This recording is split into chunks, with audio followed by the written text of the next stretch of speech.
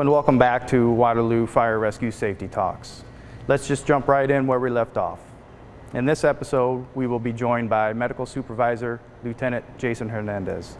In this safety episode, Lieutenant Hernandez will be talking with us about how to call 911. Everyone, please welcome Medical Supervisor Jason Hernandez. Hello and welcome to Safety Talk number 2. My name is Jason Hernandez, and I have been a firefighter and paramedic with Waterloo Fire Rescue for 23 years. Currently, I'm the medical supervisor. As a professional emergency responder, I've responded to many calls for help, and most of them started with someone like you calling 911 because they recognized an emergency. Let's talk about some important things to remember when you need to call for help in an emergency.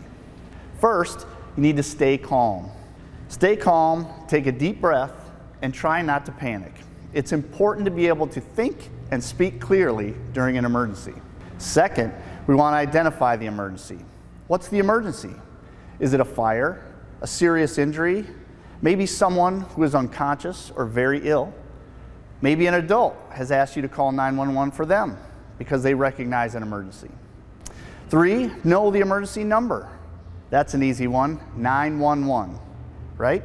The United States, Canada, and many other countries, the emergency number is 911. Remember, this number should only be called in true emergencies. Number 4 is find a phone. Move to a safe location if possible, such as outside the building in case of a fire, or away from any danger, and find a phone. Do not remain inside a house or building that is on fire to look for a phone. Number 5, dial the emergency number. Right? We remember the number is 911, and then we're going to wait for someone to answer. They will answer by asking you what kind of emergency you're having and where exactly you are. Next, speak clearly. Provide your name, location, and a brief description of the emergency.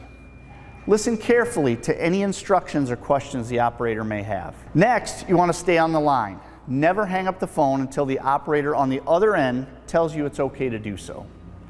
They will help you stay safe until help arrives. Number 8, inform a trusted adult.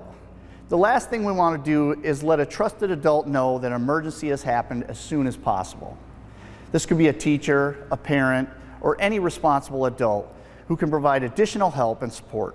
Remember, calling 911 should only be done when there is a true emergency.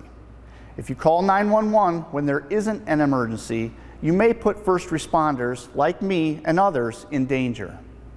Now that you know how to call 911, talk to your parents and teach them what you've learned. Thanks for listening and stay safe. Medical Supervisor Hernandez, thank you for sharing with us all of that wonderful information about how to dial 911. That's it for now. We'll see you in the next video. In the meantime, stay safe.